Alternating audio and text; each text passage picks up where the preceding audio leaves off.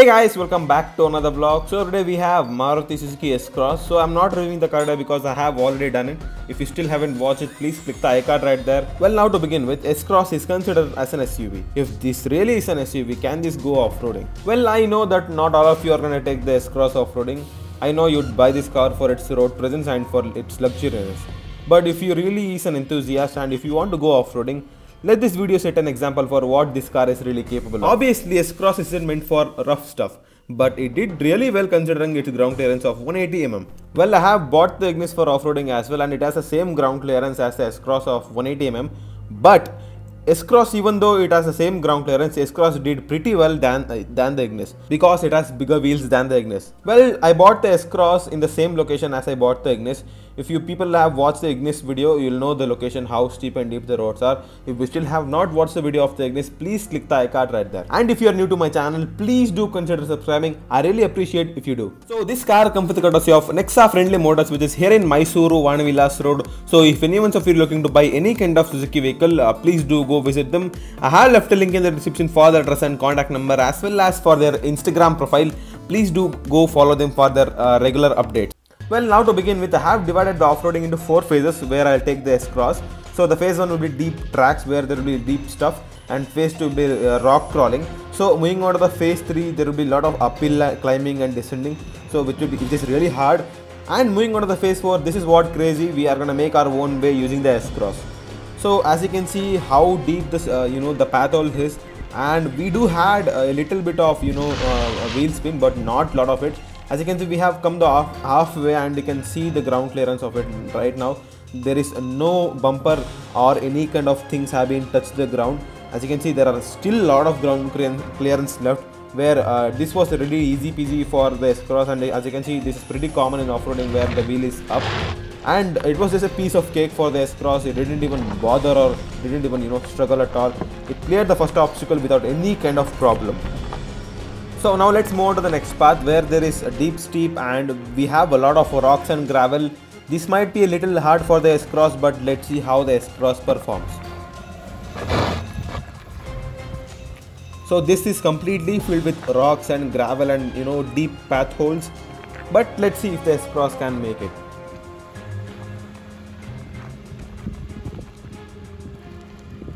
So this is really hard for the S-cross because it has got no traction because of this land is completely filled with rocks and gravel. So it does have the little bit of wheel spin here, but it cleared it. As you can see, I'm going to show you in other angle. You can see that it is completely filled with rocks. It is really hard to get the traction in these type of conditions.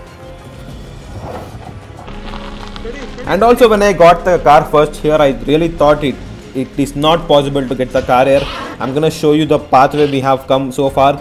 So as you can see in the video right now, this is very deep stuff and it has a lot of rocks and lot of deep path holes, but S-cross managed to cross all of those things. Genuinely talking, I'm really impressed by what S-cross handled.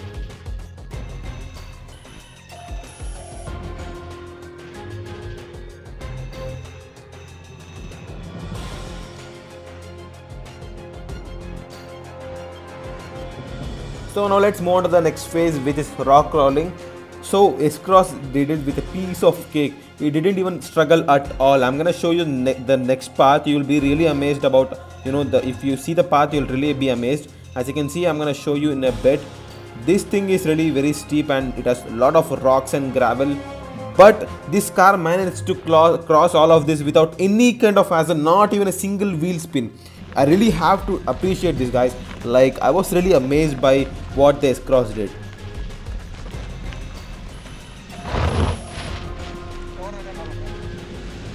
And one of the important things you have to follow in these type of conditions is you have to be really slow and you have to keep your RPM slow and you have to be very careful about how much power you're giving to the wheels.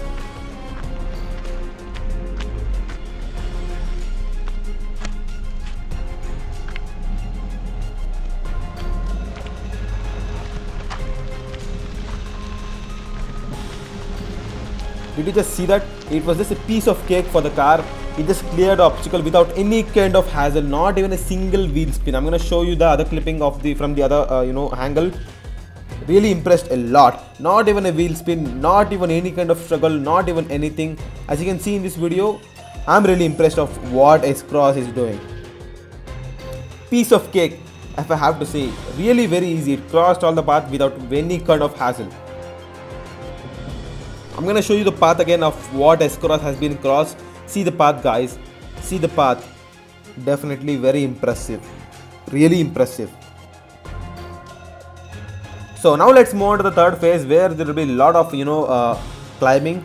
So as you can see the path, it is very steep, but I don't know in camera how it's looking, but it was really very steep, and it was very it was completely filled with grass, rocks, and a lot of sand and mud.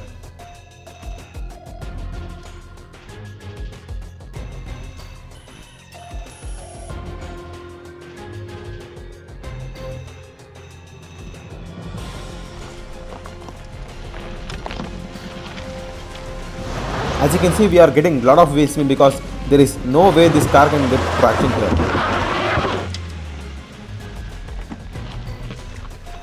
So now let's try once again. We did get a lot of wheel spin, but the S-cross managed to cross it all.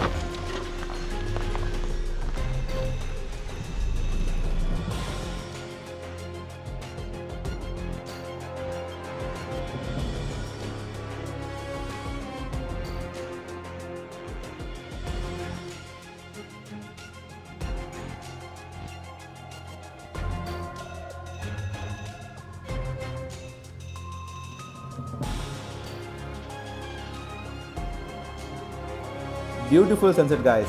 So now let's get back and climb down the path we climbed up before.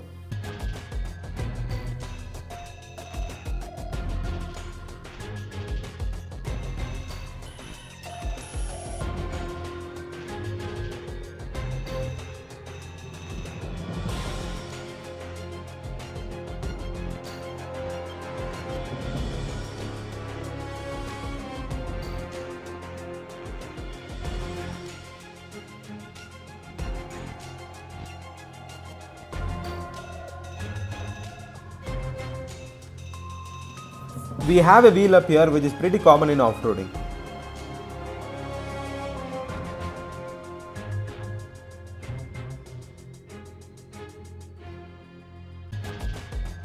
And I'm going to show you the ground clearance of how much the space is still left to the ground.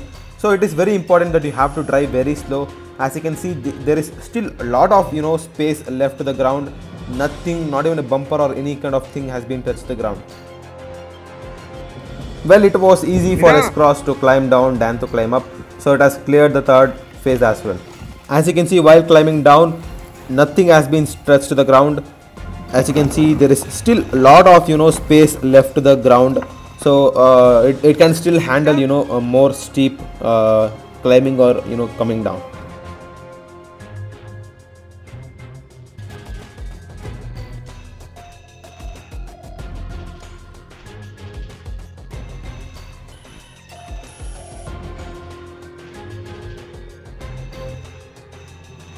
So now let's move on to the next path, where there is a lot of steep hill, and there is a lot of mud, there is a lot of grass, it is really hard to get the traction here. Let's see if the S-cross can make it.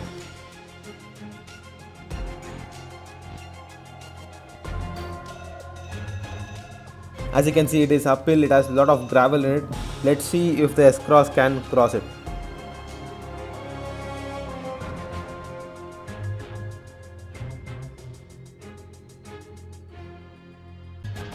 Well, I don't know, this thing is just like going anywhere.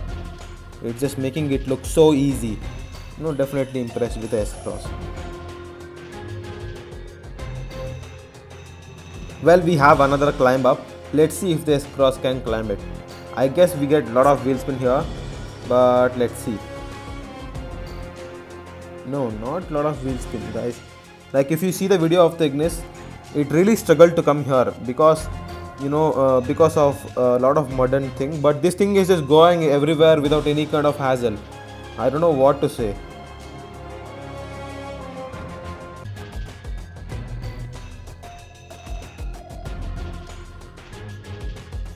So now let's climb down the same path, and as you can see the ground clearance of the car, even though if you come down with the steep hills, there is no any kind of thing to be scared.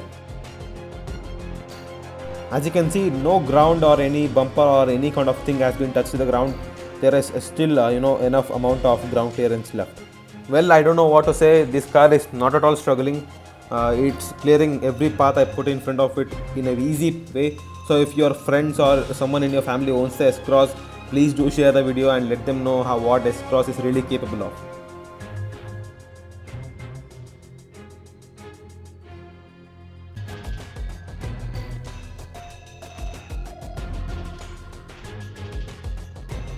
So now let's move on to the next phase, which is last one, no roads at all, making our own way. As you can see here, there is no road at all. It's just a lot of grass and rocks and other stuff. Let's see if the S-cross can make it here.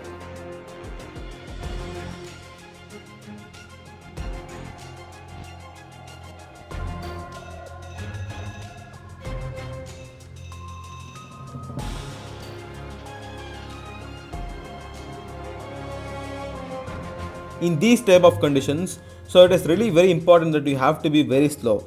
So the dangerous thing in this type of roads is the rocks underneath. So we made sure there was no any kind of rocks or hidden holes before getting the S-cross here.